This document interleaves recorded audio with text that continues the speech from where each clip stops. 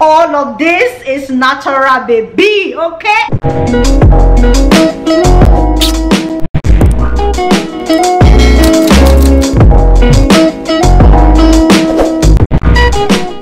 Hey guys, welcome and welcome back to today's video. If you're new on here, my name is Tonia. You know, Miss Energy, hey, Miss Positive, Miss Energy. I had to add that extra there. See, forget extra is okay. I wanted today's video to be very chilled, you know, me on the couch, pillow talk type of video, you know, pillow talk, my enemy, my ally, prisoner, I've forgotten the words. Hey, see the pain, see the pleasure, nobody but you, body but me, body but us, bodies together. Hey, I need to hold you close tonight and always. I need to wake up next to you. If you don't know that song, go and listen to it. You don't used to listen to music, eh? But you guys, I wanted today's video to be very chilled. I cannot even wear makeup today because I need to go get my eyelashes done, and when you're doing your eyelashes, they don't want you to have any makeup on your eye, so like on your eye area, so I can't wear foundation, concealer, none of that. So like, what's the point? I will show you all of that in the next vlog. But you guys, I posted on my social media platforms. I was like, you guys should tell me what your assumptions are about me. This video trended a lot last year, but I like to do things whenever I want to do things. I don't really care about when it is trending. Like, I don't care if it has finished trending. It's now me, I want to do it. So I posted on my YouTube and my Instagram, and I was like, you guys should tell me some of your assumptions about me. And oh my god, I cannot even laugh. See, it's just kind of fun. See what people actually think about me. Some of your assumptions are ridiculous, but this was the post that I posted, and on here are some of your replies. Oh, on there are some of your replies. Oh, it's the other way around. So I'm gonna go ahead and read some of them, and also go to my YouTube channel and read some on there, and also on my community tab on YouTube. So this person says, it's not an assumption, dear. You're blessed and have a lovely husband. Thank you so much. I do consider, you guys, I don't know what's going on with my shirt too. See, but you shall be ignoring whatever is going on with this shirt. But I do consider myself a very blessed person. One thing that I love most about my husband is that he makes me laugh a lot. And I don't know, I feel like I didn't really have a specific way that I wanted my husband to be honest, but I just knew that I wanted my husband to be someone that I would laugh with. Like, that was one thing that was very key to me. I wanted to be happy. Like, that word happiness is something that I wanted. And of course, every marriage has its ups and downs, so it's not like, oh my god, we're laughing and we're happy every single day. We do have our moments.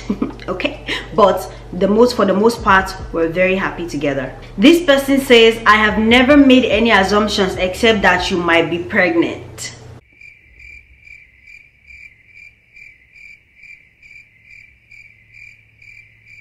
Okay. Next.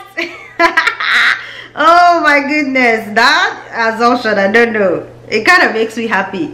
I don't know why, but that assumption makes me happy. Then this person says, you are that energy I need every other day. You are amazing. Oh my god, you guys, you don't even know how happy I am whenever you guys say that, like, you love my energy and all of that. This is how I am.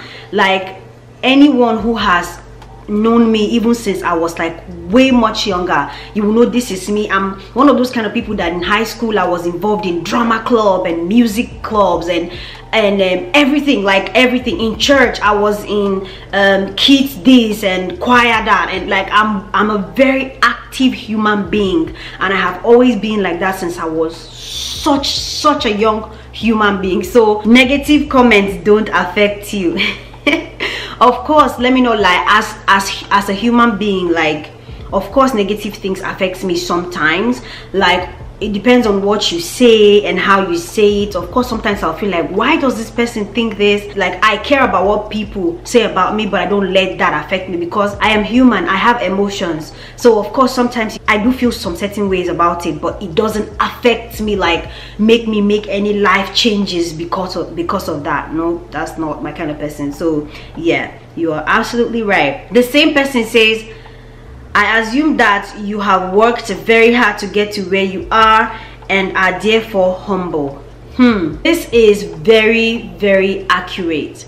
I will one day tell you guys like my story, okay, of where I'm coming from and how I got to where I am today.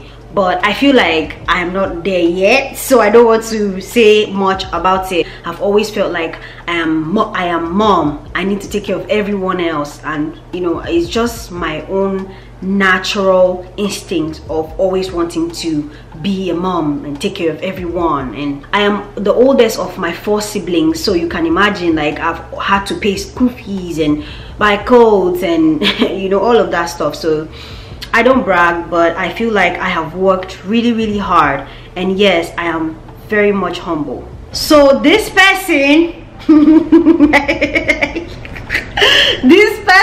this person, you know yourself, how can you be saying this kind of a thing? I assume that you got a boob job and you're just pretending that your boobs are all natural. Don't come for me, it's just an assumption. How can you say this thing and say I should not come for you? Let me adjust my sitting. How can you finish saying this thing now and say don't come for me? Sister, I am coming for you. So you don't want to fight. You don't want to fight, but you're starting fight. How do you start a fire and not have an extinguisher and say, how can you come and tell me that I did boob job and then I say don't come for me? I will come for you. No, but on a serious note, that is not, I don't always love my body, okay? You guys know me, I'm a very realistic person, I'm a very real person. I don't always love my body. Like, it's not every time that I look at myself and feel like, God damn, I think I am hot. Like, that's, some days I wake up, I'm bloated as hell and I'm like, I'm fat. Some days I tell myself that. But I'm saying this to say that I'm the kind of person that, I don't know, but I have never thought about changing my body in any kind of way before. I'm not perfect. Like, I wish my stomach was flatter, I wish my butt was bigger and I wish my nose was a certain kind of way, but I have never really thought about butchering myself. Like, why? I don't like pain. My pain tolerance is very small. I don't ever want to go through anything that causes me pain. Like, I don't want anybody to cut me open. I don't want anybody to suck fat out of nowhere. I don't want anybody to add fat into anywhere. So no, my body is 100% natural. I did not get a boob job. My boobs are very natural. all of this is natural, baby. Okay, take it or leave it. Someone says, I assume you are a moody person. Moody person, how? I don't really understand that one.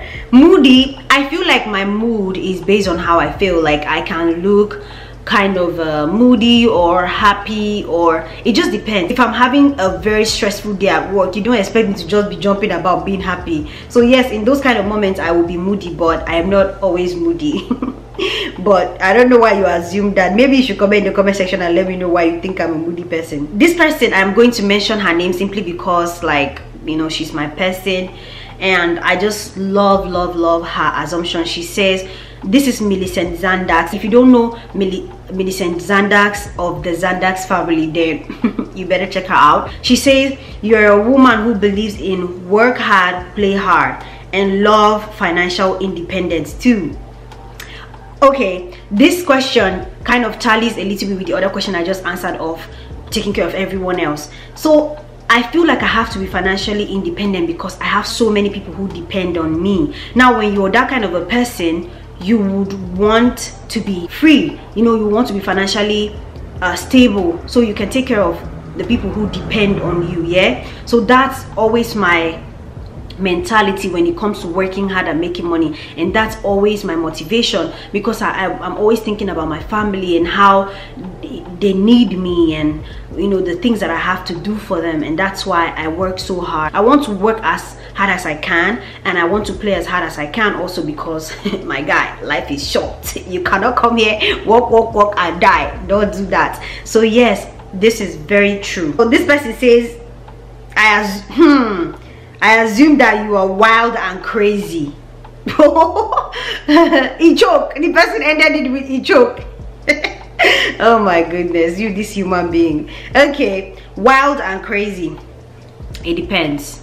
It depends. I feel like I'm wild and crazy with my husband, because I have met people who say that, why are you so quiet? That's because my craziness and my attitude towards you would be based on how much I know you. Okay, I will not come and be crazy and wild with you when I barely know you. Do you understand? The next platform, this person says, I don't low-key want to know how much you have so far since after monetization. It just kind of motivates small YouTubers like us. Okay, how much have I made so far on YouTube? I haven't made a lot so far on YouTube, to be honest, but I have made money on YouTube. Now, making money on YouTube isn't just about playing ads on your videos. It is way much more than that. I have done paid sponsorships on YouTube. I have made videos for like an app before. Like I have promoted a certain app on my YouTube videos before. I was making 200 euros per video, and I was making 2 videos per month. So basically from that alone, I was making 400 euros a month with just by talking about them on my YouTube videos. And so that's that for that. And also I was also on the side making money from my link. So whenever you click on my links, I also get a certain percent from the whole thing. So at the end of the day, I was making about $500 every month from that alone, just that app. Promoting that app alone, I was making about $500. So that's just aside YouTube advertising on my channel. Let's talk about just the ads now on running on my channel. The highest I have made on YouTube with my ads is, I think, $385, and that was like, I think, last month. So yeah, the more my channel grow, so in reality, let's just say in reality, if you want to make an estimate, if I was to have a paid sponsorship in a month plus my ads and everything put together, like do the calculation, it is not small. Don't ever call yourself a small YouTuber, okay? You're a growing YouTuber. Nobody is small. Nobody is small. Like, your audience might be perfect for someone else's budget, so you are not small. So this is not an assumption, but more like a question. She says, where do you see yourself in the next 5 years on YouTube? To be honest, when I came on YouTube, I came for the fun of it. When I started YouTube, I didn't even know YouTube paid money, as I have always said on my channel. So I started YouTube as a travel and a lifestyle content creator, because my whole dream has always been to travel the world. Like, that is still a dream that I have. Now that I know that I can make money from YouTube, why not? So my goal is to have a community. I don't know why, but I'm the kind of person that enjoys this. So I just want to build a community of people that I can rely on, that can also rely on me back, and of course in the process make a lot of money. Okay. This person says, well, my assumption is that you feel you are unique in your own way. Absolutely. I feel like everybody thinks they're unique in their own way. And not to brag, but I am a person that is very blessed when it comes to like talents. I have things that I can do with my hands. I have things that I can do like as a person, and then whatever I put my mind to, I do it, and I do it well. So I do think that I am a very, very unique person in my own way. This person says, I assume you are a no-nonsense person. Your cute face is just deceiving us. Okay, let me say that a lot of people talked about this thing. Now, please, I want you guys to comment in the comment section. Why do you guys think I am a no-nonsense person? I don't know where that assumption is coming from, but let me tell you guys, I saw at least 4 people say that same thing. Now I'm going to read all of them. This person says, I assume you are a no-nonsense person. Your cute face is just deceiving us. Another person says, I assume your anger will not be a good side, being that you joke a lot. That's kind of in the same route. No-nonsense person, your anger will not be a good side. This person says, I assume you are really funny and angered easily. That's another one in the same line. Anger, no nonsense person. Okay, this person says, I assume that you are a no nonsense person. Same word. And you can slap a soldier that misbehaves near you. I assume you don't care about what people think or say about you. So that is at least 4 persons that said that they think I am angered easily, I'm a no-nonsense person, or somebody even said I can slap a soldier. How to? I don't want somebody to beat me. I cannot slap a soldier. I cannot even slap a fly. So let me explain this in this way. Look at me like this.